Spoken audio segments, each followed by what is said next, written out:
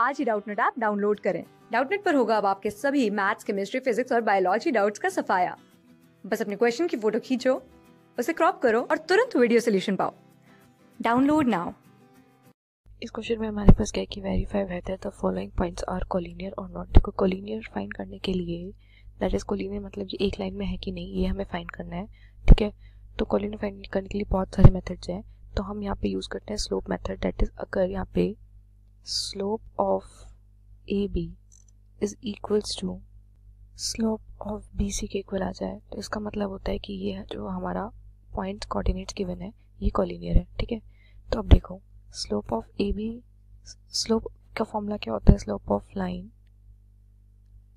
Slope of some points का हमें formula क्या होता है? दैट इज सपोज यहाँ पे ए बी है तो इसका फॉर्मूला होता है that is y2 minus y1 upon x2 minus x1 के इक्वल। तो यहाँ पे y2 क्या है? दैट इज ए बी है, तो y2 ये हो गया, तो that is -5 minus y1 is -3। ठीक है, अपॉन x2 माइनस x1 तो 2 माइनस 1, तो यहाँ पे क्या आ जाएगा? -5 plus 3 upon 1, this is equals to -2। ठीक है, एंड सिमिलरली हम यहाँ पे क्या फाइंड करेंगे? That is slope of B C, तो वो भी यहाँ पे फॉर्मूले में वैल्यूज पुट करेंगे। नाउ y2 हमारे पास ये है, तो यहाँ पे हमारे पास क्या आ जाएगा? दैट इज 7 माइनस ऑफ 5, ठीक है, upon x2 that is -4 minus x1 that is 2।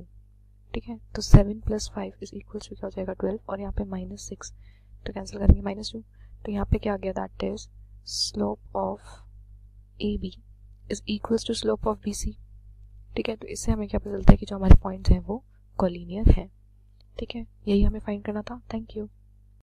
Class 6 से 12 से लेके नीट, IIT, जेईई मेंस और एडवांस के लेवल तक 10 मिलियन से ज्यादा स्टूडेंट्स का भरोसा। आज ही डाउनलोड करें डाउटनट ऐप या व्हाट्सएप कीजिए अपने डाउट्स 8400 400 400 पर।